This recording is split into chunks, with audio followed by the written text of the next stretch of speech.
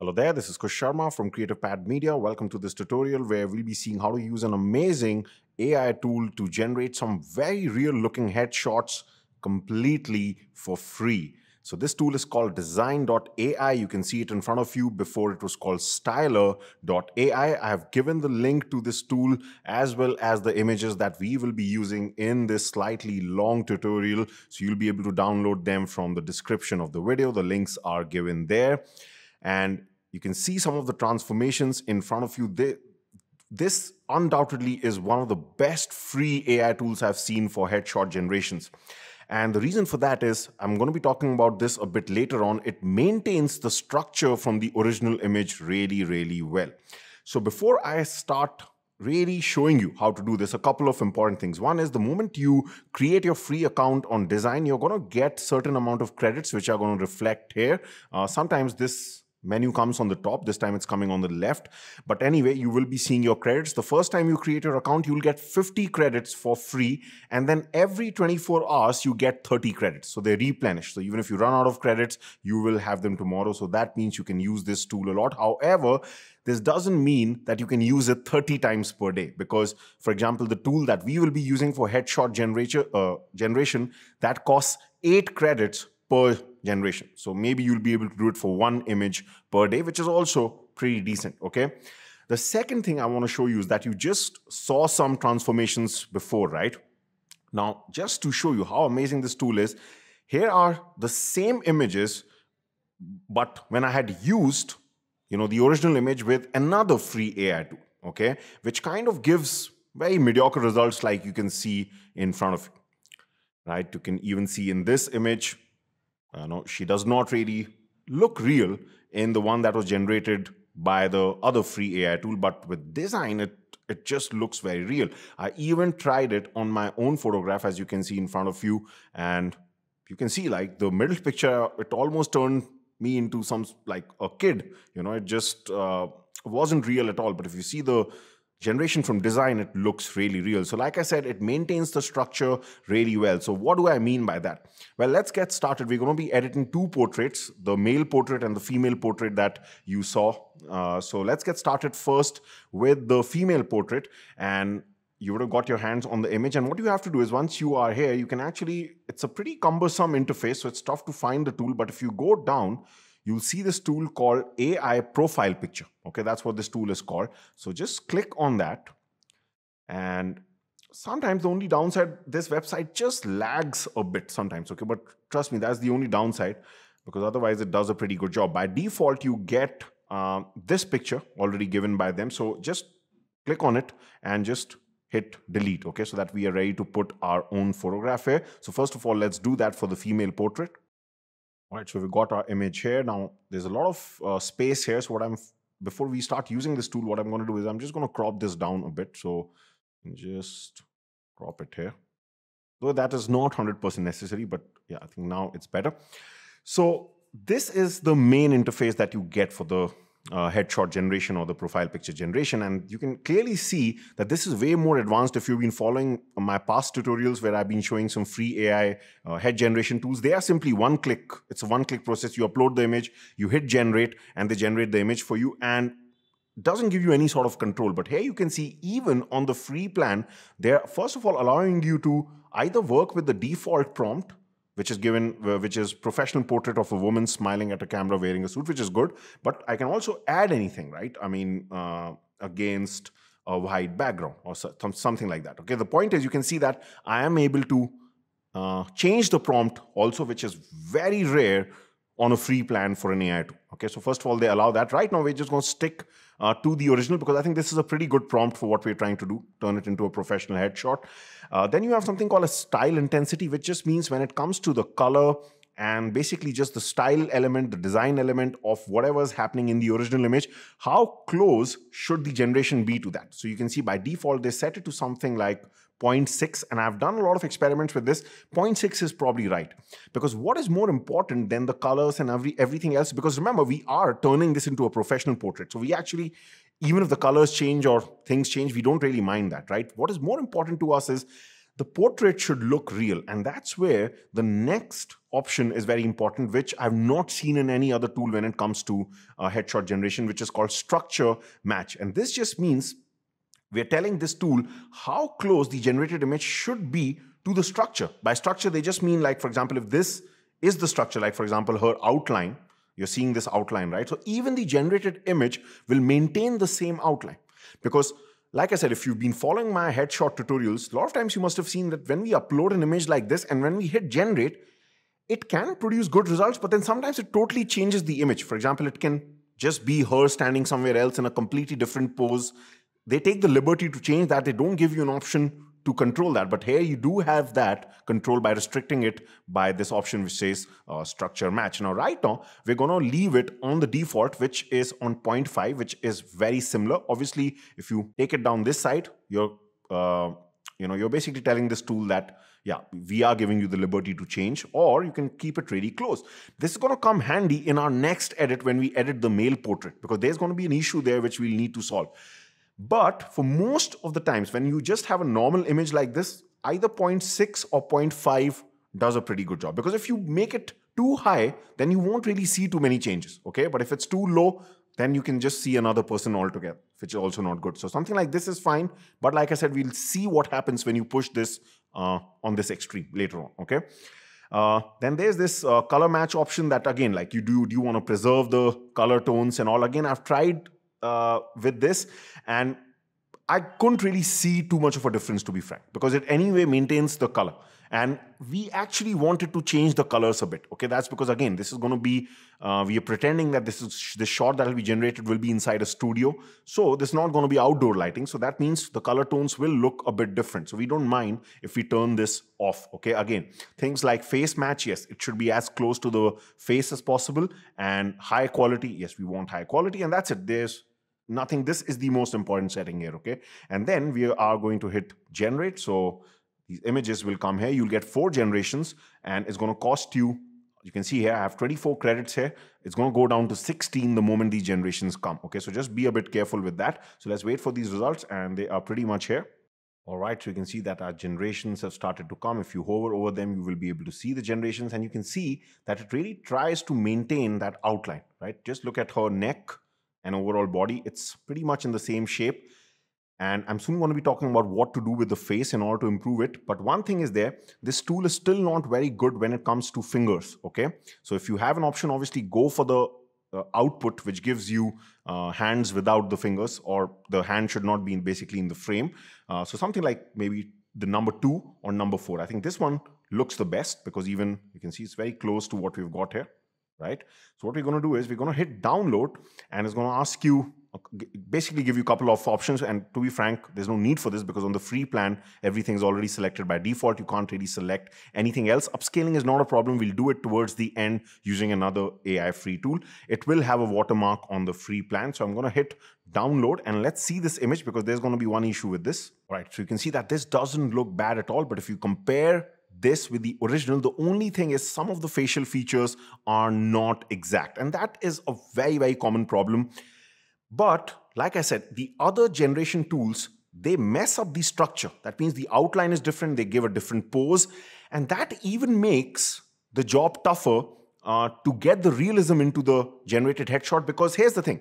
If you have a choice between the face not coming well, but the structure coming well, that's always a good choice to have. And that's the choice you should be making. Because the thing is, if the structure is the same as the original image, it's very easy to change the face simply by using a free face swapping tool. But if the structure is different, if the generated image is completely different from the original one, then even those face swapping tools like we're going to be using right now can struggle. So this is a good problem to have. It's not bad at all, because now all we need to do is just change the face or swap the face with the original. Okay, so let's do that using a free face swapping tool. So we are on what I consider one of the best free face swapping tools. I've shown this a couple of times in my tutorials. This is called Remaker AI, and they have a free face swapping tool. So let's upload our original image here. And in the target image section, we're going to upload the original photograph, the outdoor photograph. So let's do that. All right, so you can see that now both the images are ready. We're simply going to hit swap, and In this tool, you don't even have to create an account and they allow you to use this tool. So that's amazing. But if you do create an account with them, you get, I think, a lot of credits. I forgot the exact number, but they're very liberal. Okay, so you can see now we've got this image.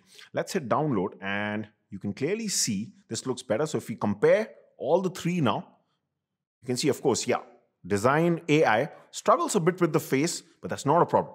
Structure is always more important in these shots, okay? So now we've been able to do this, and this was slightly a convenient image, okay, because it worked out well for us. There was really no problem. But what we're going to do now is we're going to try on things with the male portrait, because there, that particular guy has some features which can be tough for AI to deal with, okay? So let's start that process of editing the male portrait also. And then finally, I'll also be showing you a lot of other things after we have finally processed that image, like how to change the eye direction, how to make the image sharper, how to upscale it, how to even edit some things in Photoshop, because we will need to do that in a challenging image. So let's see the second edit also.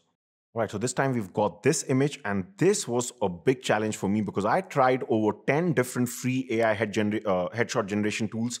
They were simply not able to do the job. Like we saw one of the images before from one of those free tools, and you can see that just didn't look good. This was the only free AI tool which at least came close to producing a real image from this, because you can see, right, he's got very unique things going on, like his hairstyle here, the structure, this whole bone thing going on his, the shape of the jaw. He just has very unique features on his face, and they were tough to recreate in AI until I found Dzine. So let's get started again. We have this. We're going to let everything here remain the same, but let's just call it man smiling at the camera wearing the suit. Now this time I want to definitely go ahead with this, because because I edited this portrait using Dzine a couple of times, and what I realized was the trick to getting this right in such a challenging scenario is to actually generate two images. So what we're going to do is in one of the images, we're going to actually increase the structure slider here. That is so that even if the image generated is very close to what we have in the original, we can use that for things like, let's say, the face or the hair. And the creative parts which are acceptable in areas which don't have to be unique, like the body, we can take that from the one where it's not too similar, where we are giving the liberty to the AI tool, okay? So it's going to become clear when I do this. So let's push this to, let's say, something like quite strict 0.8 for our first generation, okay? We're going to leave everything else the same. Like I said, this is the most important thing. And let's hit generate and let's see the results here. All right, so you can start to see the results here, and now you'll understand why or what exactly structure means. Because if you look at these images, look at our prompt, professional portrait of a man wearing a suit, right? So here, we pretty much, except for one generation, we don't have a suit anywhere else, right? So because it's actually noticing the outlines of that jacket and it's trying to create something similar, because we've told it to be quite strict. But we are going to be using this for the unique elements like his face, structure, the jaw, the hair, and all these things. So we're going to find out which one looks probably the closest to him, okay? And I think number one is the best, because that's where the structure of his face matches the most and the hair match the most. So we're going to download this. This will be our first image, okay? But we're not going to be using this. Now you can see the face is bad, but now you know that we don't have to worry about the face part, because we can always do the face swap later on. But now for the second generation, what we're going to do is we're going to change the structure match to something more liberal, like let's say I don't mind going for 0.3. And then we're going to just hit generate and let's wait for the results here. All right, so you can see the results here, and this time you can see that he looks very different than the original. But if you look at from the body point of view, this looks much better, because you can see this nice looking suit here. This also looks nice. So what we're going to do is probably we're going to stick to maybe, because here we can make any choice, it doesn't really matter. So let's go with this, because this has the tie also. And we're going to download this also. So we're going to now go over to Photoshop, combine these two images, take the best parts from each, and then go back to the face swapping tool to finally see the final result. So first of all, let's go over to Photoshop. All right, so I actually ended up downloading the first image, because when I looked closer, this one looked more real. So we've got this, and what I've done is I've opened up both the images in Photoshop and I've put them on top of each other. So this is the layer on top. You can see background copy, and underneath that, we have this. So if you look at this, the main difference is that in this, we just need to change the hair because his original hair are more like the one which were from this image where the structure was more restrictive, right? So we just need to take the hair from here. So what we can do is we can just create a layer mask here and take one of the brushes and just run it. Make sure it's on black. Start painting on the parts on the hair. Now, don't worry if you slightly go out of bounds like this because there's a change in the color of the background. You're going to start to notice the halo there. But that's not a problem because in Photoshop, we can always use AI itself to correct this. Okay, so we've got this. Now we've got the best from both the worlds. And now what we can do is just to correct this, let's first of all create a new layer. Let's stamp everything onto a new layer using the shortcut Control Command Alt Option Shift E. And now this part where we are seeing this halo-like thing, we can just encircle this using the lasso tool and just use generative fill on an empty prompt to correct it. Sometimes this can be a bit of a hit and miss, but it's still, even if it takes 2-3 generations to get the result, it's still faster than using any of the manual tools. So we use generative fill and hit generate, and let's wait for the results here. And you can see that that has just fixed this. We get 3 results here. And I think we can choose, I think this one looks the best out of all. Now I'm going to export this photograph. All right, so I just exported that image from Photoshop. We're ready for our next step, which is to do the final face swap here. So both the images are ready. Let's just hit swap. And you can see the final image is ready in front of us. Let's hit download. And you'll be able to see that this now even looks more real to his face. So again, you can see the structure very, very similar to the original image. Now, all this while we've been using free AI tools, so sometimes the quality of the image can go down a bit. So let's use another free AI tool to correct this. And also, if you notice, he's slightly, especially after the face swap, because the face swap also changes the eyes a bit. It's more towards the original now, but then he's looking slightly away from the camera now. So we're going to correct both these issues, okay? We are going to first of all fix his eye direction so that to make sure he's looking straight into the camera, and then we are going to improve the quality of this image massively. Okay, so let's do these 2 steps. So in order to change the direction of the eyes, you can use Reshot.ai eyes editor. The link is given in the description, and doesn't look too great, but it does the job. Just upload the image here. Right, so the image is uploaded, and sometimes you can't really see the full image. That's okay as long as you can just see the eyes. You get a little joystick here, just move it wherever you want to change the eye direction to. So it's very sensitive, so just do this slowly, but you can see now he's looking right into the camera. So we've got this step done. Let's hit download. Another free AI tool that we use. So again, don't expect good quality, but finally we are going to go to an AI tool which is called photorestore.io. I've shown this in another one of my tutorials, which was about restoring very old washed up images, but we can use it even for normal images also. So the moment you go here, again, the link is in the description, just upload this final image that we downloaded. And the moment you do that, you don't even have to click anywhere. It just starts the process on its own. And you're going to see that this produces a huge difference in the shot. So you can see the results will be here, and you can see final result now. The original now starts to actually look blurred because now you're actually seeing the difference between the 2. And finally, if you wanted to, of course, upscale it, increase its resolution further, the tool that I usually use is Upscale AI or Upscale Media. And then you can increase the size to 2 times, 4 times, or 8 times, even on a free plan. But I think for social media, this is more than enough. And finally, let's have a look. So we started off from the original, then we got the result from Dzine, then we took it over to Photoshop and we created a composite.